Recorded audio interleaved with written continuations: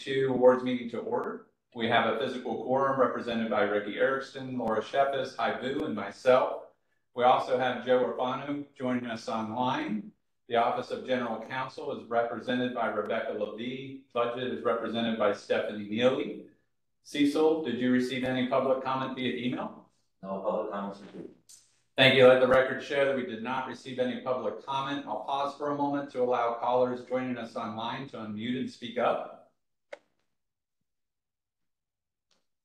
Hearing no comments, we'll proceed with today's regular agenda. We have items 1 through 7 that have been reviewed by Procurement and Budget. These items are now ready to be reviewed by the Awards Committee, beginning with item 1.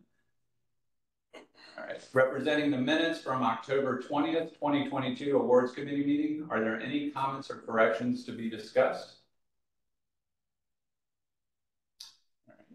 May I get a motion to approve award item 1?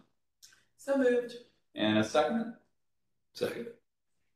We have a motion from Laura Shepis, a second from Ricky Erickson. All those in favor say aye. Aye. Aye. All those opposed?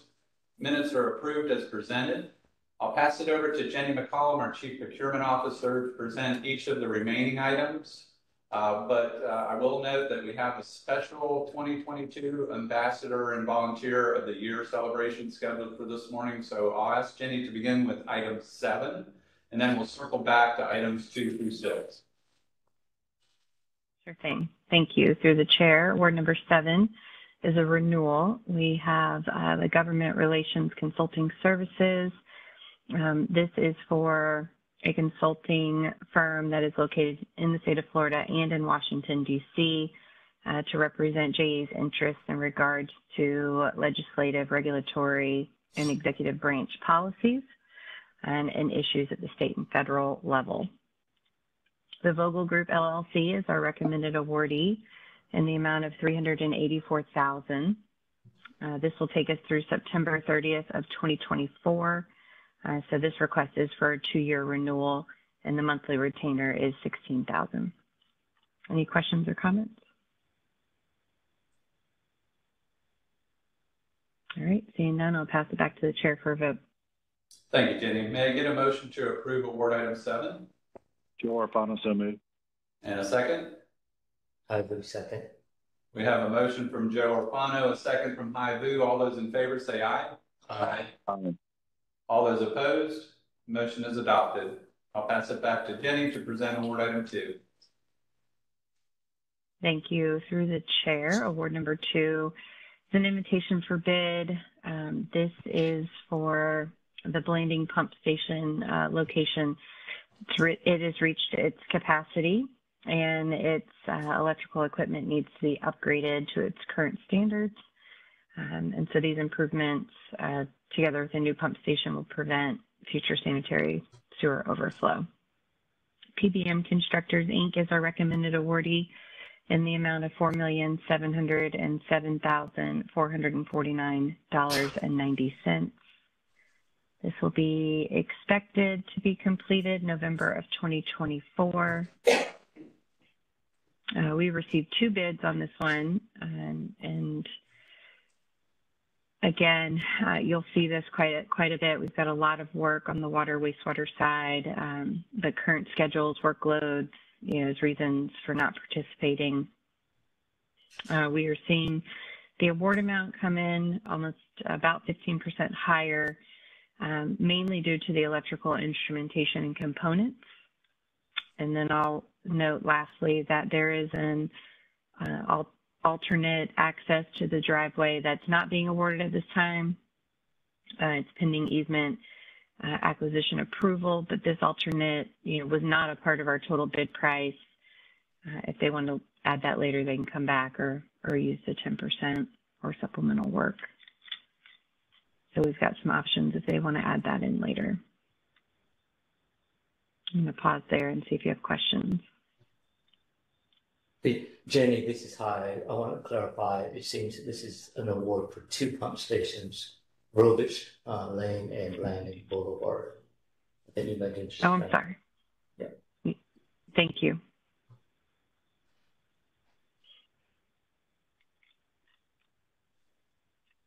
Any other questions or comments? All right, I'll pass it back to the chair for a vote. Thank you, Jenny. May I get a motion to approve award item 2? Haibu, so moved. And a second? Second. We have a motion from Haibu, a second from Laura Chuppus. All those in favor say aye. Aye. All those opposed? Motion is adopted. I'll pass it back to Jenny to present award item 3.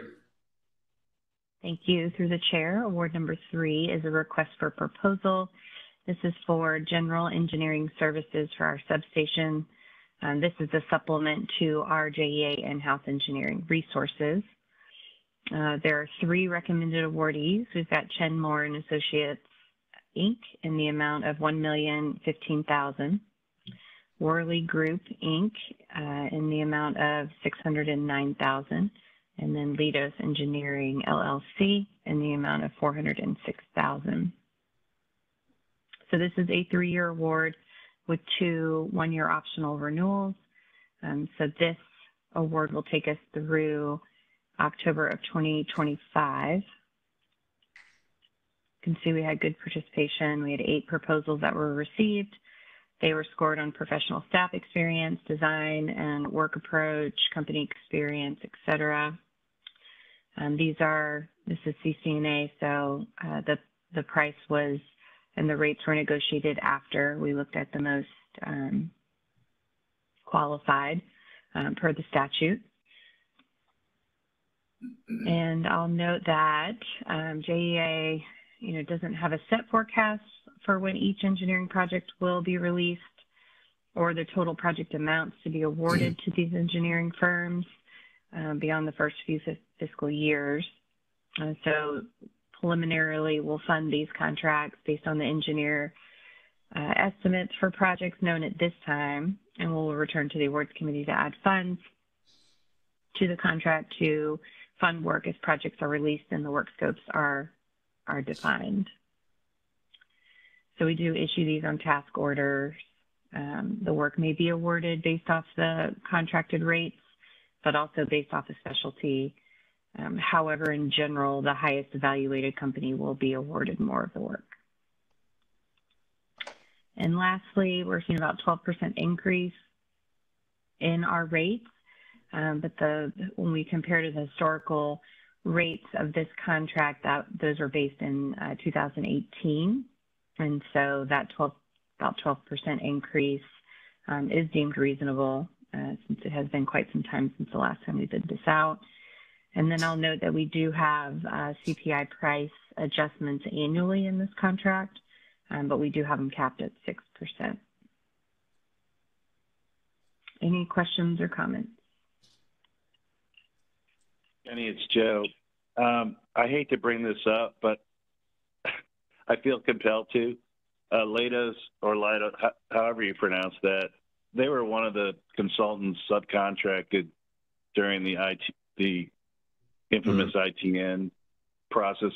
They were fully paid. I assume their relationship's back on good footing because they're being awarded, but I'm just asking the question.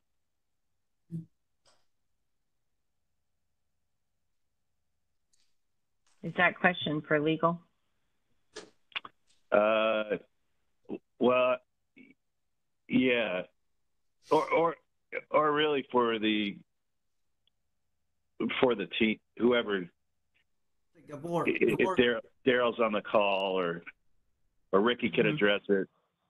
No, let me do this. Oh, Gabor, can you please speak a little bit into this? Are you on the call?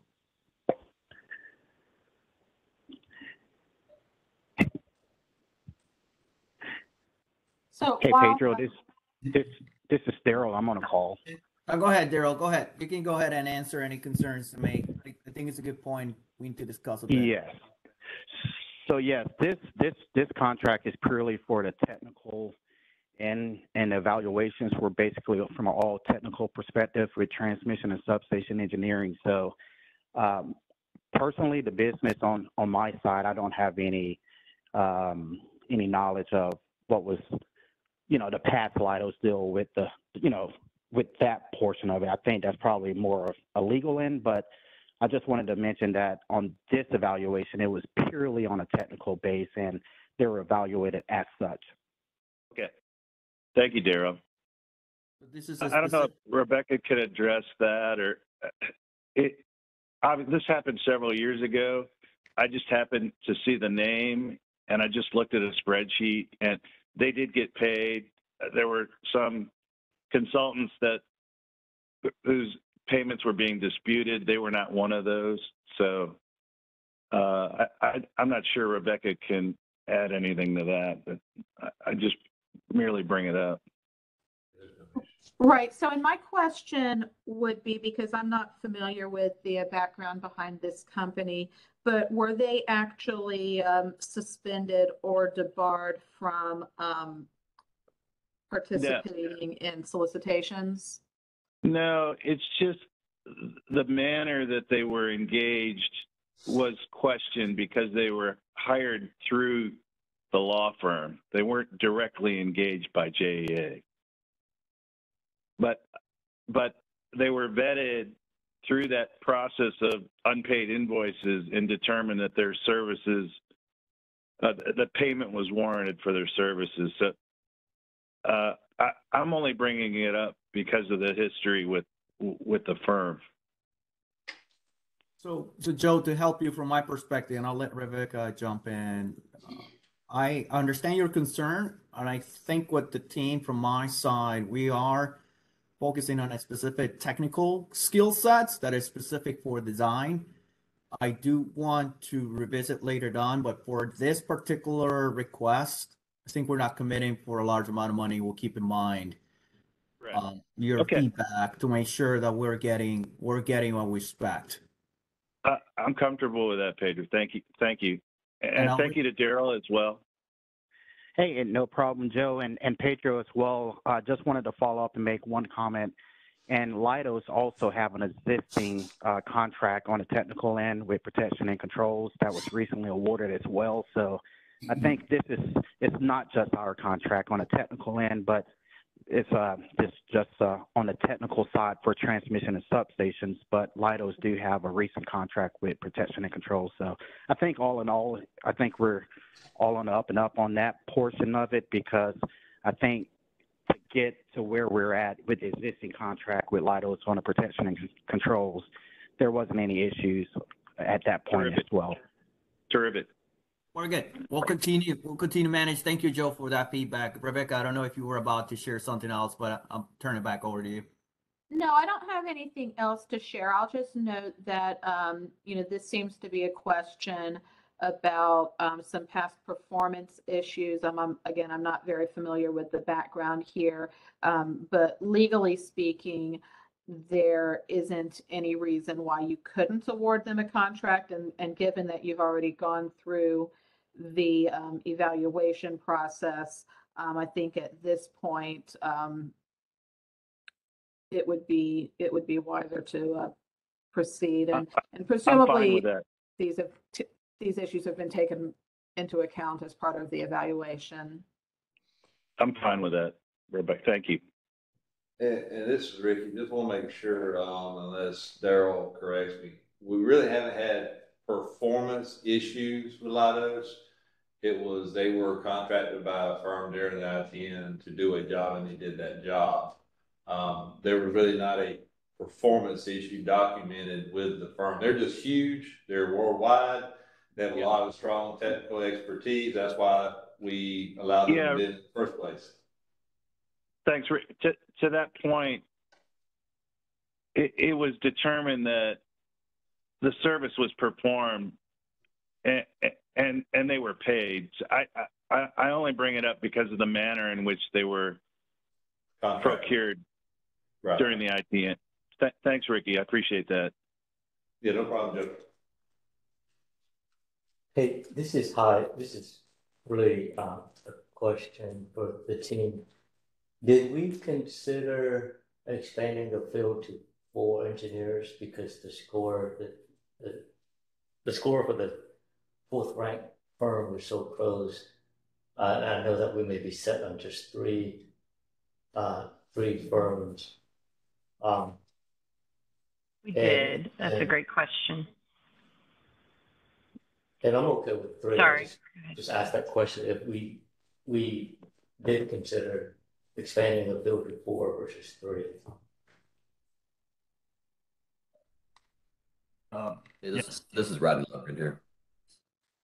We had kind of talked through it, and when a score is that close, then you start looking at things like dollar amount of past work performed, and Lido's would have been, if had there been a tie where they were that close, Lido's would have been the one that would have been awarded on the basis of them having less dollars in the previous terms in performance. So if it was a tie, it would have gone to Lido's anyways. I know it's only 0.2 of a point difference, and so that's why obviously we're still with Lido's, because they were above them in points, and had they been tied, they would have won on dollar value. And when we talk with the business, the number of contracts and the number of companies that you have, when you start getting more companies involved, you start to have a little,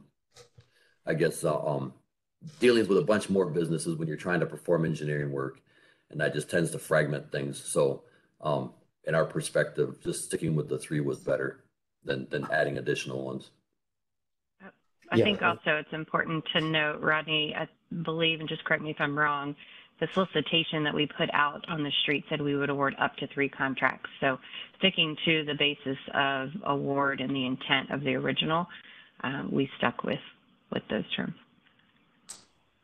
That's right. Yep, thank you. And I understand, if there's really for 3 firms, it's not a lot of money being awarded. You spread it to 4, then it's not a lot of work. It can be done. So I appreciate that. Thank you.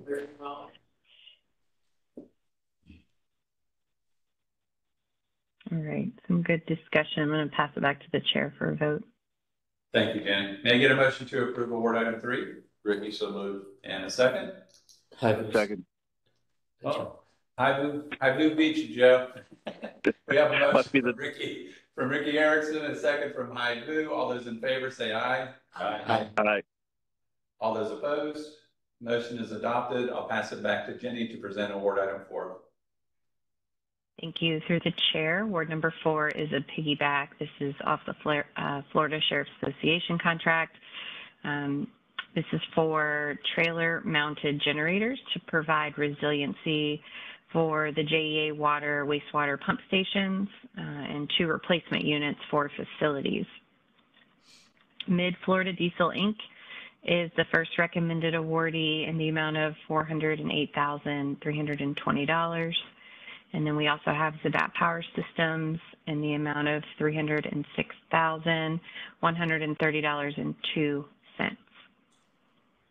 We expect to receive these right around the beginning of hurricane season, which was important.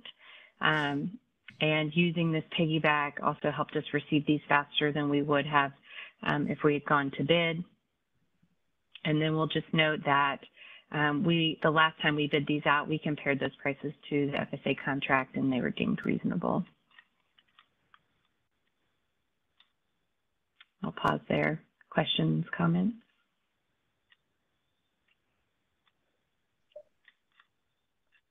All right, I'll pass it back to the chair for a vote. May I get a motion to approve award item 4? So moved. And a second? Second. Joe Arfano. Second. We have a motion from Laura Shepis, a second from Joe Arfano. All those in favor say aye. Aye. Aye. All those opposed? Motion is adopted. I'll pass it back to Jenny to present award item 5. Thank you. Through the chair, award number 5 is an invitation for bid.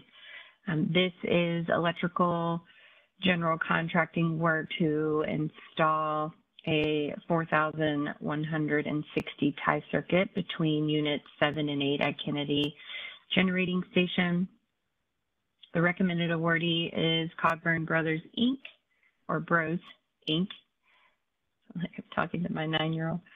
And they say bra. I just had a chuckle, sorry. I digress.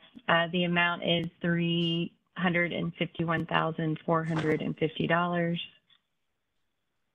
We are expected to have this completed April 15th, 2023. We only received one bid on this.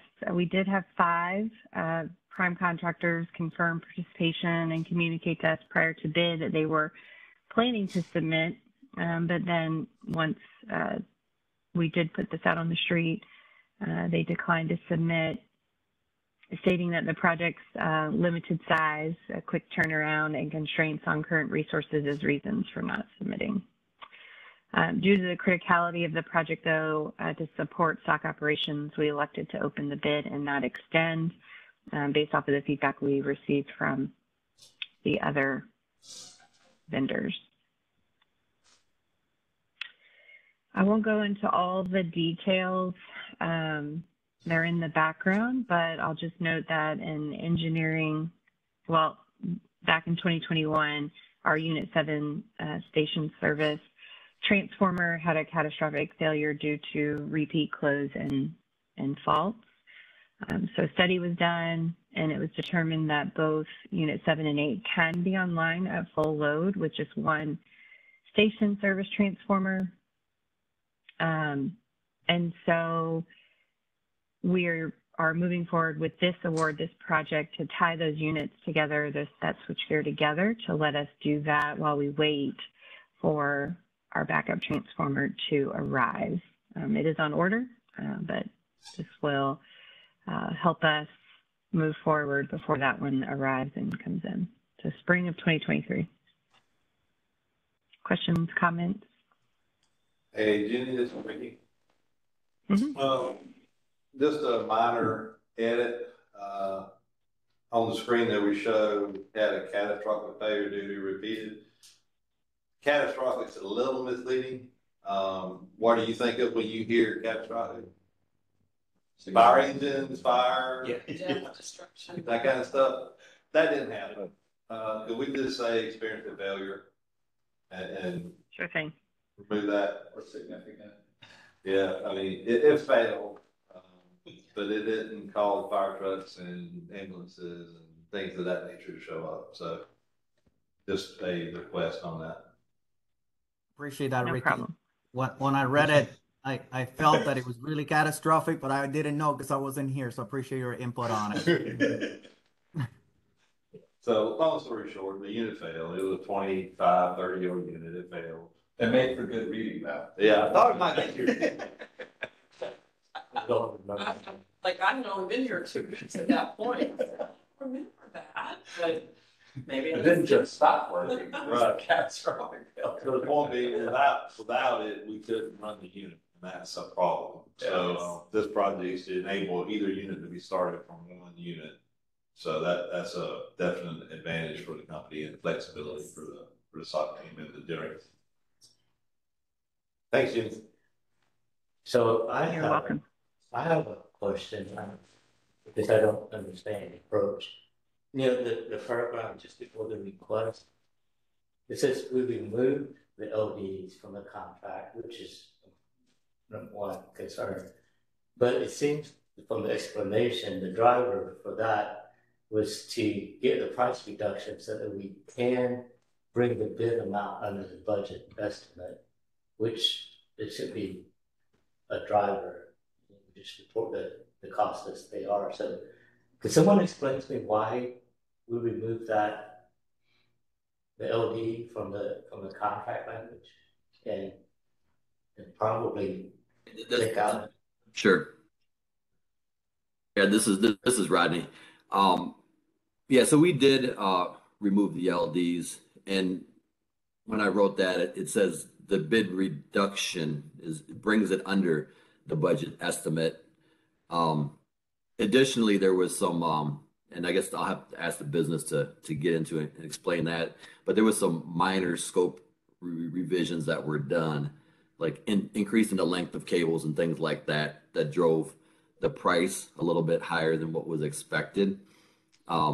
But removing the LDs, the business unit is also comfortable with that, considering the outage and the likely time frame that they're going to have And Cogbird's performance, obviously, they're pretty comfortable with their performance in the past. So we felt it was safe to remove the LDs, and then 10%. Usually the budget estimates don't include LDs. So if they don't put contingency in their base budget estimate, they wouldn't have had the extra 10% included.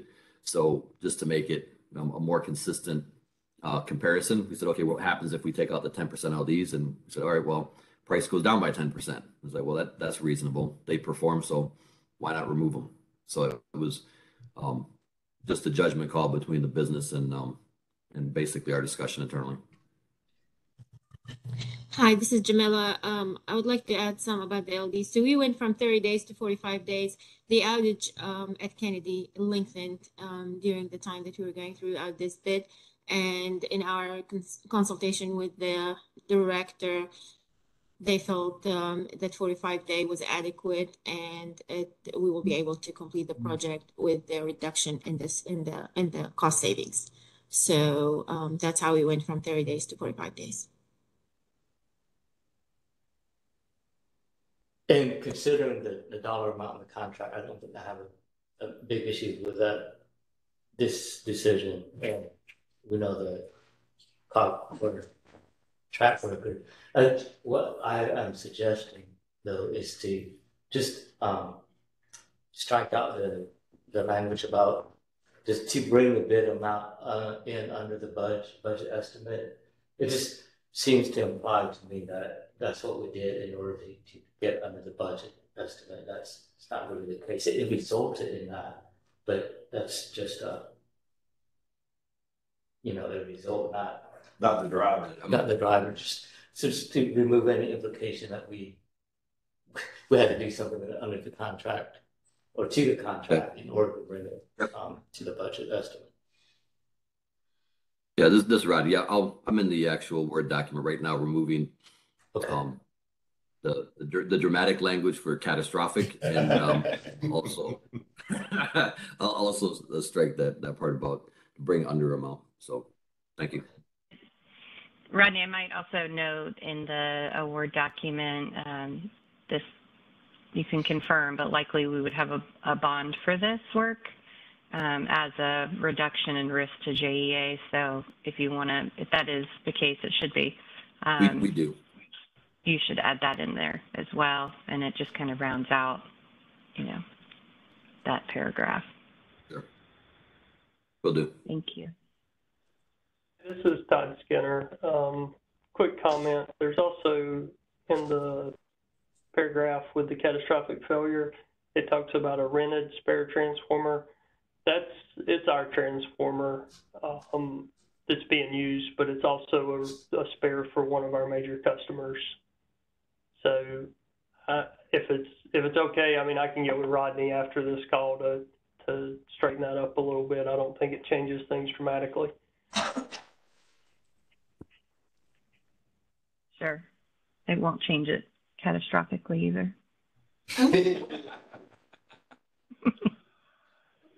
I'm removing that word from my vocabulary. Thank you, guys. You can only use it once every decade, Rodney. And I wonder overall, if this is, if LD's contract, I wonder if it's worth 10%. If it will apply to other projects. I always wonder what the cost of both that is. And for this, it's 10%, so it's interesting at least. Yeah, this is Rodney. So on small projects like this, I mean, there's not a lot of fluff in it to do something. If it's a multi-million-dollar project, in a longer term, companies calculate risk and impact LDs differently. But in this case, they're like, if you're going to do that, we'll just make it a straight pass through. So when we talk to them, we're like, okay, well, we got more time. It doesn't make sense to drive the cost up for no reason or unnecessarily. Thanks, Robin.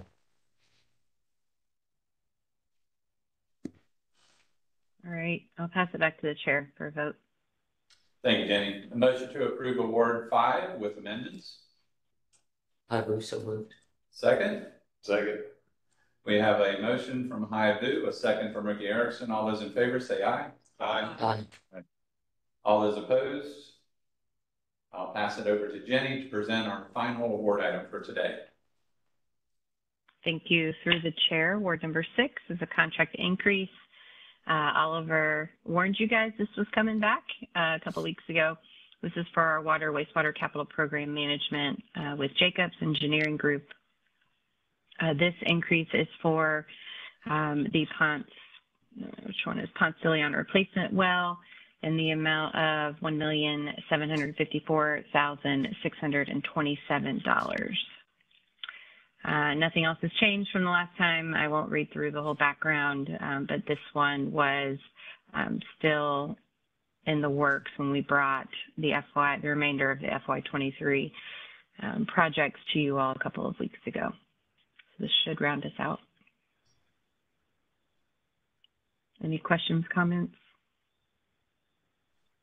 I have a question mainly for our contracts team or legal team. There's an exhibit page on page 82. That's the contract, and then they wanted to make clear that this contract is for Jacobs Engineering, and they identified their contract for design CH2M Hill, which is a subsidiary of Jacobs. They didn't really say that in the contract, but that's Jacobs kind of took them over. And then they made clear that Jacobs is going to be responsible for the program management of it. So I guess the first question is, is legal and the contract okay with that? They didn't really spell out that CH2M Hill. They didn't disclose that CH2M Hill is a subsidiary of Jacobs. And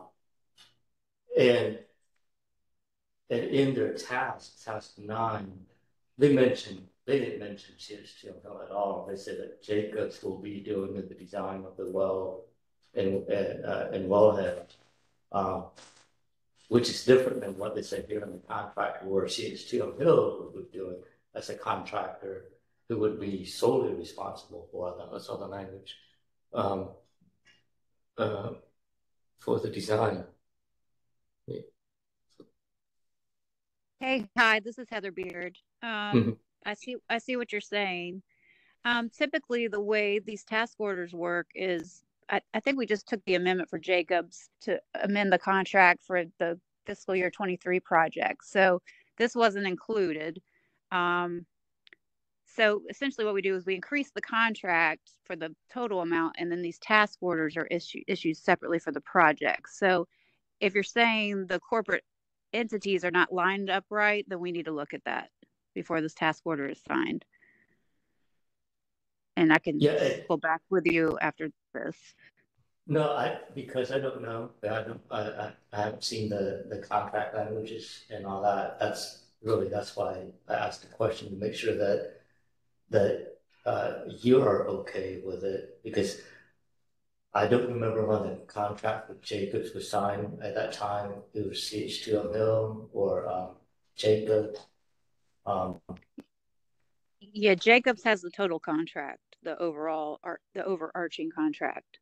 And so this task order, it looks like their subsidiary might do the work, but you're saying Jacobs doing I guess we need to figure out who's doing what is the question. Yeah, and I didn't realize the CH2M Hill is still in existence, and the amendment clearly showed that the contractor is CH2M Hill. So I don't know enough to say much, but my question is just really make sure the team and make sure all the I's and I's and T's are crossed as far as contract language is concerned. Okay. So, hi. Go ahead. Sorry, this is Dan Crook. From what I remember, all of the task orders that deal with construction mention CH2M Hill acting as a subsidiary of Jacobs, because CH2M Hill has a contractor's license and Jacobs doesn't.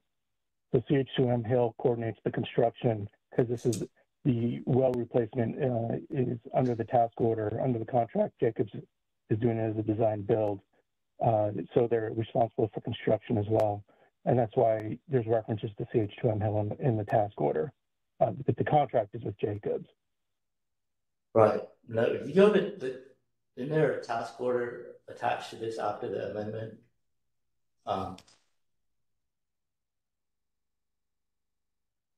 Yeah, just keep scrolling down.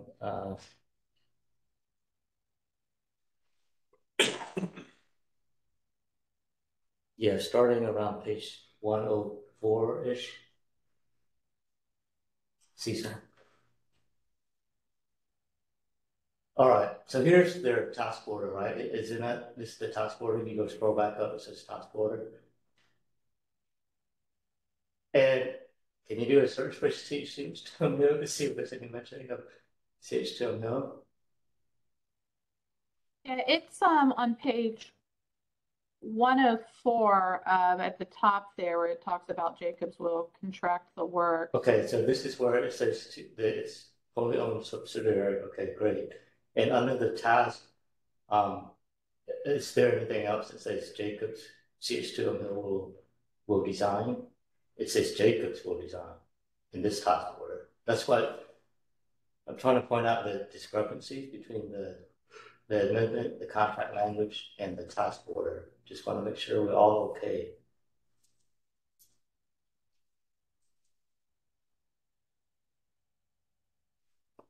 See, so if you keep hitting next to see, I wanted to see if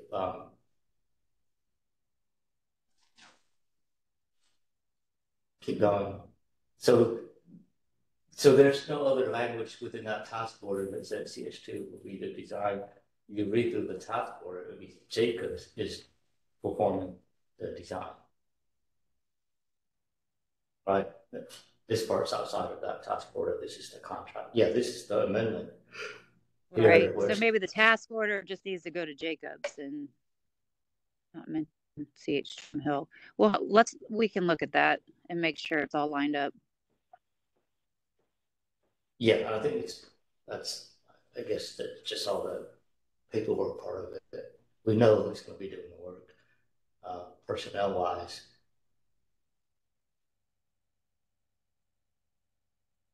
We'll take that offline, as we work through the contract on the back end to make sure that's all aligned. If what Dan was saying, the CH2M Hill is actually going to be performing this task order, if it's construction, we need to just clean it up to make sure that's very clear that the contract is with Jacobs and that they're going to be doing almost, if it's design build, then that build portion of that, we'll just make it clear that the subsidiary is going to be doing that work. We'll go back and fix that. So we can take that offline. Make sure it's clear.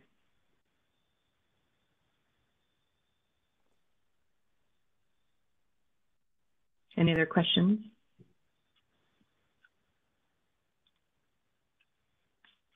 All right. I'll pass it back to the chair for a vote. May I get a motion to approve award item 6? So moved. And a second? We have a motion from Laura Shepis, a second from Joe Arfano. All those in favor say aye. Aye. All those opposed? Motion is adopted. The entire agenda representing items 1 through 7 is approved for October 27, 2022. Is there any other business to come before the awards committee at this time? All right. Seeing none, we're adjourned. Thank you. Thank you, everyone. So here in Florida.